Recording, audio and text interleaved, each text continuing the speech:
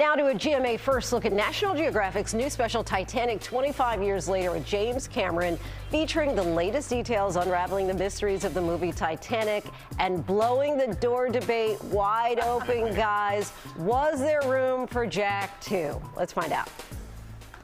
It's the much discussed movie ending fans will never let go. I'll never let go. Could Jack have survived the sinking of the Titanic if he climbed on that floating piece of debris with Rose? It's a theory that's been tested before, but never by James Cameron himself until now.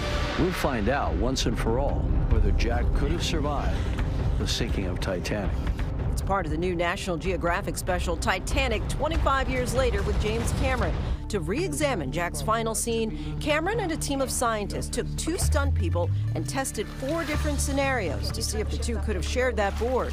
Jack and Rose are able to get on the raft, but now they're both submerged in dangerous levels of freezing water. The consensus? Jack likely wouldn't survive. Then they find a position where both of their upper bodies are out of the water. Out of the water, when violent shaking was helping him, and projecting it out, he could have made it pretty long, like hours.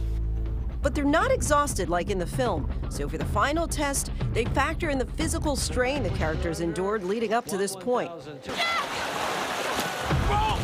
Jack swims over. Jack! And 1, 2, 3. And this time, Rose offers the life jacket to help insulate her man.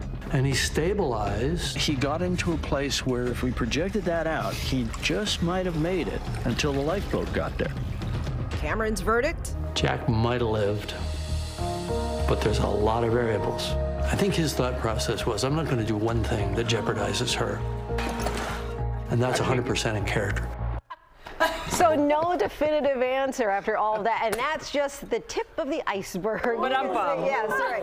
You get it? And you can see Titanic 25 years later with James Cameron this Sunday, February 5th at 9 p.m. Eastern, 8 Central on National Geographic, and the next day.